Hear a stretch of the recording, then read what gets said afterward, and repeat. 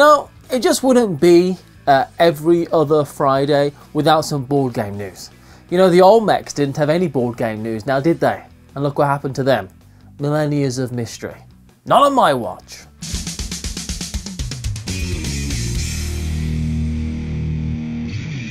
Up first, we have Village Big Box Edition. That was announced by Eggert Spiel for early 2023. But what caught my eye was, well, look at it. It's not just an edition that includes the base game, as well as the very often hard to find expansions, the in and the port, as well as all the promos ever released all in one place. But it's got a fresh new look, which I really like. Oh, it also has a brand new marriage expansion, though I suppose I can't hold that against them, especially as there's now a solo mode as well as some revised gameplay, dual layer player boards and a larger double-sided main board that eliminates the need for the overlays used in the original expansions. In Village, the family member placement Euro game, each player takes the reins of a family and attempts to help them prosper. Also, time is a thing, so given enough time, people will move on from being alive, with those who find themselves immortalised in the Village Chronicles bringing honour to their family and bringing them one step closer to victory. I've always wanted to try Village, and now I have one heck of a jumping in point, but jumping in right now to this video is the sponsor who in part made this episode possible, the Versus System 2-player card game crossover Volume 4 from Upper Deck. The annual crossover and final issue for Volume 4 of the Versus System 2-player card game not only expands on multiple fan favourite teams, but also introduces all new terrain and boss battle cards. Power up your main character with new abilities and take your card battling skills to the next level, such as with Master Mold, the master of the Sentinels who gains the powers of his fallen friends, who is also joined by Beast and the Scarlet Witch. This volume also includes special locations, like the prime piece of real estate located at the heart of the Louisiana swampland, the nexus of all realities, which I imagine must require a lot of housekeeping. Make this new 55 card collection part of your reality by following the link in this video's description to pick it up at your friendly local gaming store or at upperdeckstore.com. The next game I wanted to tell you about, because I want to tell everybody about it, because I played it and it's awesome. Wait, was this meant to be non-biased?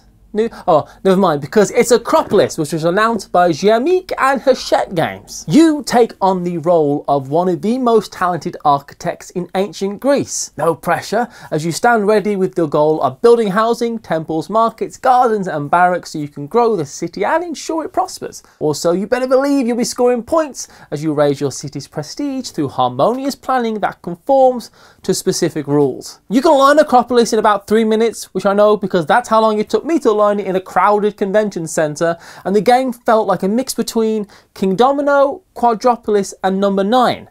Areas all score in different ways, but it's the value of that district times the value of your plazas. And yeah, you build out but also up, and the higher the districts you build, the more they are worth. I love this game.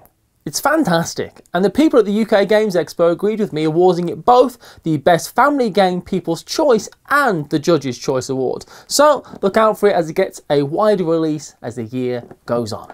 Talking about awards, I'll just take a pit stop here to tell you that Amigo Games and Magic Mountain won the coveted Kinderspiel des Jahres Award, beating out the competition from Schmidt-Spiel and Wolfgang Vorschi's Auch schon clever and the Quacks & Co. of Quedlinburg. That was a lot of German words. We talked about Magic Mountain in more detail in a past episode, but I can't wait to get my hands on a copy of this mischievous witches and marble rolling game to play with my niece as soon as it's available, which winning the award normally means it's going to be available really soon. And from one Spiel des Jahres winner to another now, with the third standalone sequel to the crime-solving, map-exploring MicroMacro Crime City, with MicroMacro Crime City All In. All In opens the next district of the crime-ridden black and white metropolis Crime City, which for some reason people still live in. I'm just now realising the city is actually called Crime City. It's like Gotham. You'd just move, wouldn't you? Anyway, with this huge new city map which conceals 16 tricky crime cases, which are again awaiting to be solved by 1 to 4 amateur detectives. The stories in All In are said to be more sophisticated than ever, meaning that this third installment is leaning the other way from the second game, Full House, which was designed with a younger audience in mind. I'm all in for this game, and I think this isn't the last crime spree you can expect in Crime City. So expect to be solving those cases soon in September when All In is released. 2 more expansions are on the smoky horizon, starting with an expansion for Arcane Wonders game Furnace, titled Interbellum. Furnace is an engine building game in almost its purest form, other than the abstract nature of it being a game and not, you know, like an engine. Each round has you bidding on cards to add to your engine, but also cards that you want to bid on but not win, so that you can get resources from them instead. You then add your winnings to your tableau and run it as efficiently as possible to get points. Interbellum expands the game into the 20s and 30s of the 20th century, where you will find new company cards and capitalists, new abilities, manager tokens, variable capital discs, a set of components for a 5th player, and new agents for 2-player and single-player games. And it's been described as being designed for players who are already familiar with the base game, as the expansion is best played if all of its elements are added together when it's released later this year. And Houdini versus the Genie has been announced as the latest expansion for Unmatched. More Unmatched is always an exciting announcement to me, even if I physically can't get any more into my 2 boxes at this point. And yes, I threw away the inserts. I'm a monster. I don't care about the consequences. Unmatched is the massively asymmetrical miniature fighting game for 2 or 4 players, each hero being represented by a unique deck designed to invoke their style and legend. There's no word on how these new heroes will play, but my guess is that Houdini will be slipping away at the last minute as the Genie pops up from nowhere. These expansions are standalone, so it's always great to see such cool innovation with the characters to give people jumping in points. So if this one tugs at your wallet strings, then it'll be available later this year. And now it's on to some brand new game announcements, starting with Galactic RENAISSANCE, the second game from Christian Martinez, and the second in what he has called his political trilogy, the first being 2016's Inish. Galactic RENAISSANCE is a 2 to 5 Spacefarers game from Matago, where you'll be building your team, adding new specialists to your deck of cards, and with this team, which I'm setting to the theme of casino heist music for some reason in my head, you'll discover new planets and systems, reconnect with lost civilizations, expand your influence, build embassies, and sow disorder in opposing factions, you know, just for good measure. And all this will be with the aim of racing your opponents to victory, as you send out emissaries to new planets, for example, which allows you to discover new civilizations or cement relations.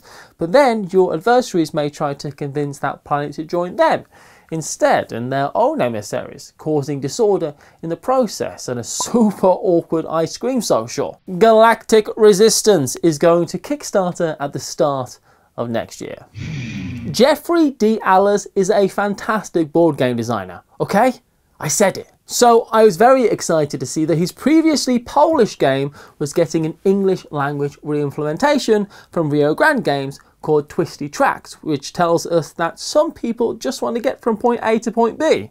But for others, the journey is the destination, and in Twisty Tracks, players are rewarded for both long journeys and arrival at point B, assuming not too many others arrive there first.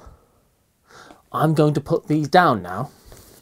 The heart of this game is making the best decision with the tiles that you draw, as everyone has their own playing area, where on a turn each player draws a tile, then places it somewhere in their frame so they can advance at least one of their trains along the track. When you advance a train, you score a point each time it crosses the border between 2 tiles or between a tile and the frame.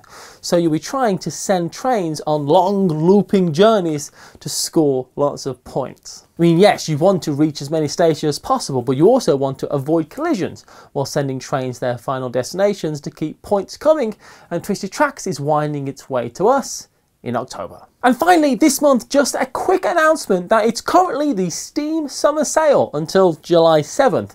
So this means that there are a ton of digital board games currently on sale. Far too many to mention, but Ticket to Ride, Terraforming Mars, Gloomhaven are all on sale, as well as hundreds of other board game titles. So if you wanted to pick something up, then now is a great time to grab a bargain. Chad's bought Yellow and Yangtze. Great game! But for more things to pick up and play, you can see what physical games are available right now in this board game buyer's guide, which I'm sure has no shenanigans in whatsoever.